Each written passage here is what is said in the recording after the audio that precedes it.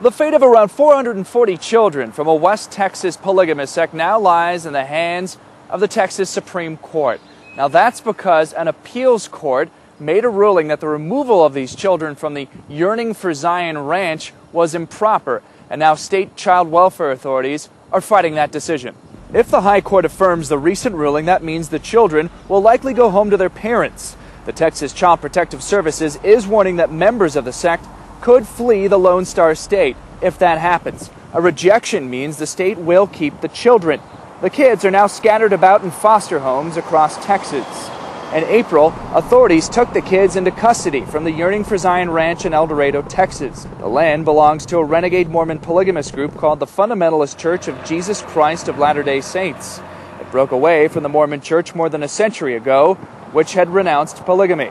The state raided the YFZ ranch based on a phone call, purportedly from a 16-year-old girl living on the compound. She had claimed her middle-aged husband beat and abused her. The girl has never been found, and investigators are looking into the call as a possible hoax. But the Child Protective Services says despite the now dubious tip, it found evidence grown men were marrying and impregnating underage girls.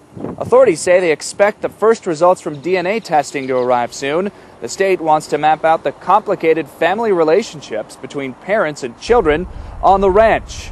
Investigators claim the FLDS didn't provide adequate information about families. Members of the sect claim they're being persecuted for their religious beliefs, including that polygamy brings glorification in heaven.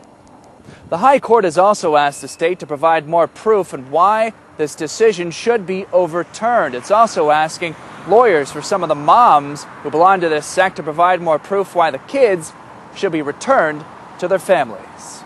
John Mone, The Associated Press, San Angelo, Texas.